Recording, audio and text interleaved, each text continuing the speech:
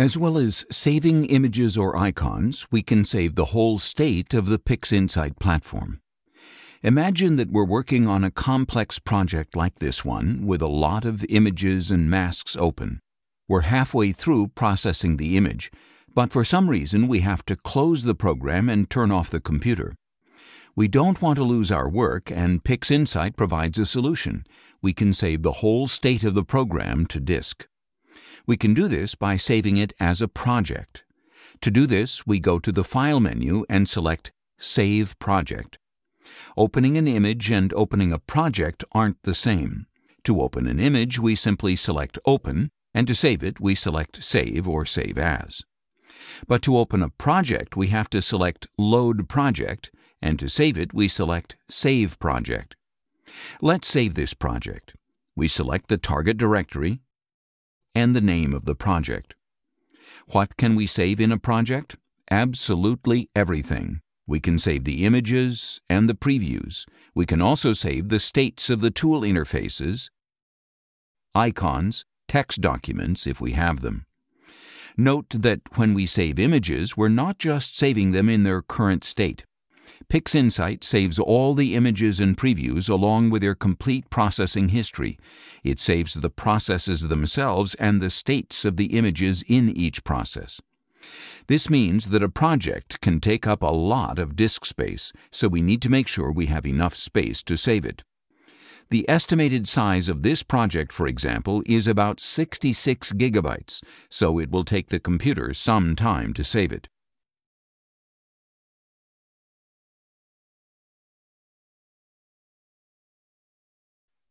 In this project, we've saved all of those images. These are the working images that we've used to process the photograph. Here we've got some pixel math icons and process containers that contain experimental processes. And here we have some finalized processes that we've already given new identifiers.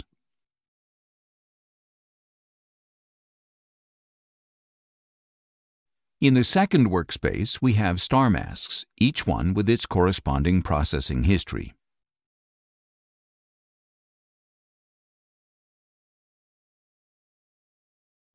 In a processing history, it's important to know where the initial state comes from because many masks are built based on other masks. This is also very important in the history of the image itself. For example, this image has an initial state where we've subtracted the R filter image from the H alpha image to remove the effect of the continuum emission in the narrowband image. In the third workspace, we have lightness masks, each with its own processing history. We can navigate between all the states in each image.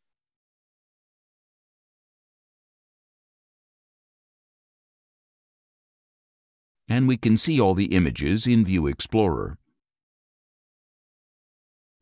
All of this is saved to the hard disk in the form of a directory with the extension .pxi project. We can browse this directory. Here we have the XML file that defines the content of the project and all the image data.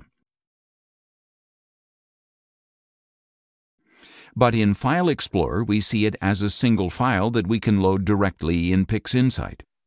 We can also save a project with all its data in a directory and an XML file that defines its content. Let's load this project. When we save projects like this, if we want to transfer them to another computer, we'll need the XML file as well as the associated directory. This project contains 4 images and some icons with their identifiers and with all their parameters, and each one has its own description. We can also save it again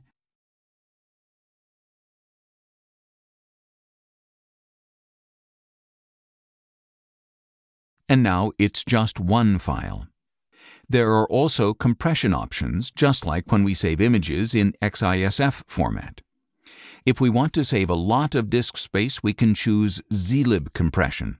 The fastest option is LZ4, and LZ4HC is also very fast, but it compresses more.